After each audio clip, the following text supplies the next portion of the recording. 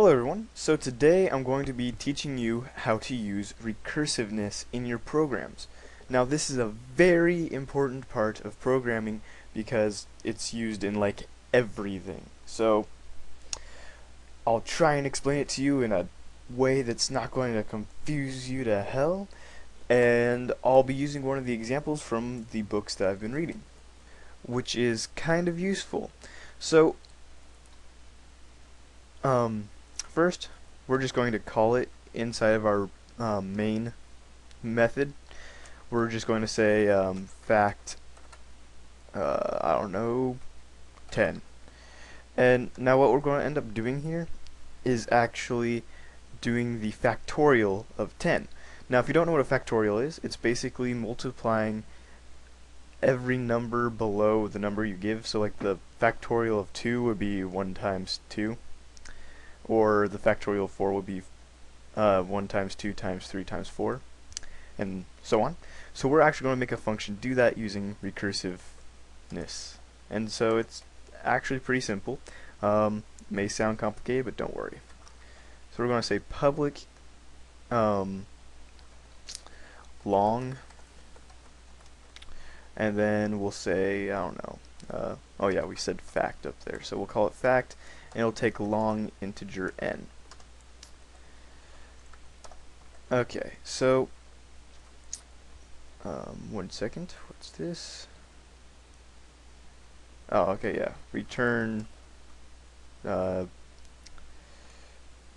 we'll get to that later. Okay, so first thing we're going to do is say if n is less than or equal to 1, then what we want to do is just return n.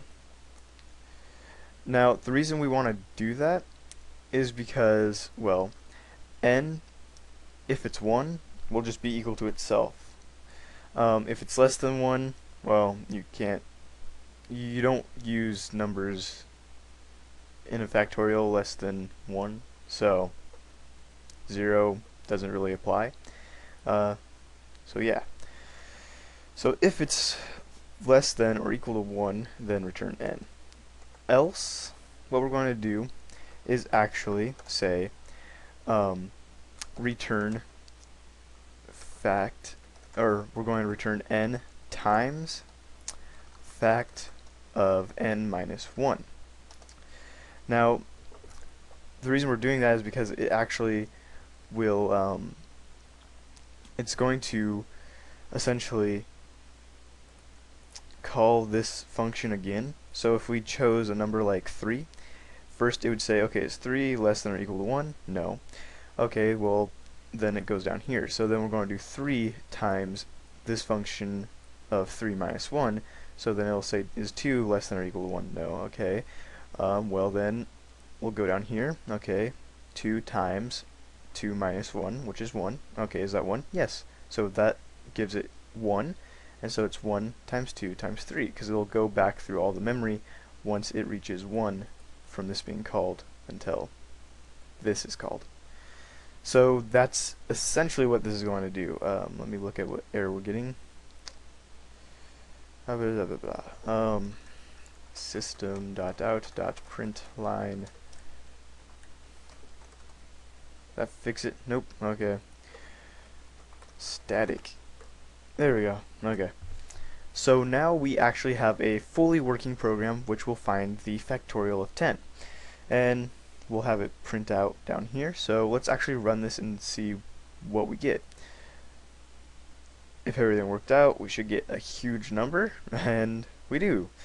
And it actually should be the answer. I'm not going to check it because I can't do factorial of 10 in my head. But yeah, there you go. It actually works. Good.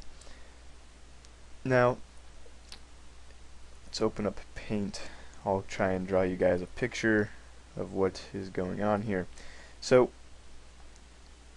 move this down. So we have something like the factorial of 5. So, factorial of 5. And what we do first when we call this function of fact is we check if it's equal to 1. It's not equal to 1. So what we do is we go, okay, well, what's the factorial of the number below it? And it's like, oh, okay, well, that would be 4 then. So let's call this for 4, and so on. So essentially, it'll say, okay, so we want to times this by the factorial of 4. So we actually end up with 5 times factorial 4. And that's what the exclamation point means, if you guys don't know that either. But what this ends up doing is going through all the numbers until it gets to 1, so it'll actually end up just saying 5 times 4 times 3 times 2 times 1. And so 5 times 4 is 20, 20 times 3 is 60, and 60 times 2 is 120.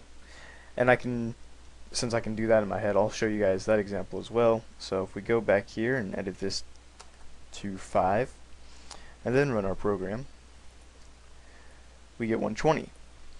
And so that's pretty much the idea of recursiveness, is you're going to do something over and over again until it gives you an answer.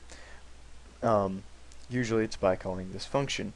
You could have like 2 separate functions and have one function call the other function over and over again until it returns something. And so we could have like the factorial of 5 times factorial of 5 and have like another function called this function over and over again, and that would also be recursiveness. So essentially we're just going to keep going until we can get an answer and then go back and solve everything else that we weren't able to do. So with 5, we're not able to just go, okay, factorial of 5, done. It has to say, okay, well, we're going to have to keep running this on our number until it gets down to 1 so that we can return a number and then use that number to solve all the others.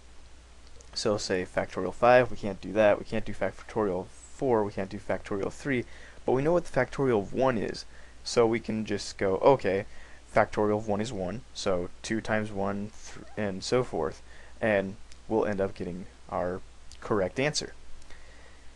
I hope that made sense to you guys. Recursiveness becomes really important and really, really effective once you get comfortable with it. So try and make some programs on your own using something like this. It doesn't have to be a factorial program. It'd probably be better if you didn't use a factorial program. That way you know exactly how to use recursiveness on your own without using an example. You can edit this one if you want. Just do something that involves recursiveness and it'll get stuck in your head, and then you'll be like a pro at recursiveness. So yeah. Also, as you guys can see, I'm making videos again. I had an issue with accidentally removing the MBR from Windows. Long story with that. Just be sure that when you're messing with operating systems that you always have an installation disk so that you can repair it. Very important. Anyways, thank you guys for watching. If you liked the video, press the like button. That always helps. Subscribe if you want to see the future videos, and favorite if you really liked it, because then that helps me more than anything else. So I'll be seeing you guys later. Have a nice day.